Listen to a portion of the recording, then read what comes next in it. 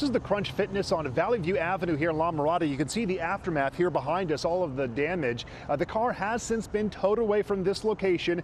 Gym staff has been sweeping up before they board up this location.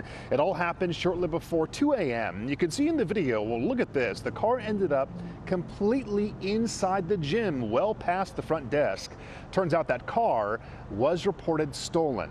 We're still working to confirm more details from deputies, but we are hearing that this may have been intentional, the result of some kind of dispute. Listen to this. One gym member says the driver faced the car towards the gym and started revving the engine.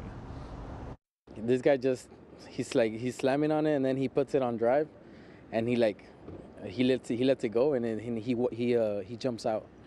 Like, he jumped out as the car was moving in, and then all we see is just the car just hitting the glass. So it was like really loud, like it was like big noise.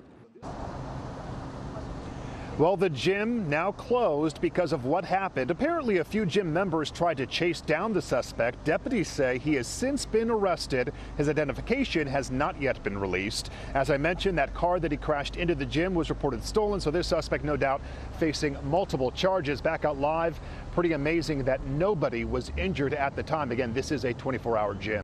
Hello, I'm Mark Brown. Click the ABC7 logo to subscribe to our Eyewitness News YouTube channel.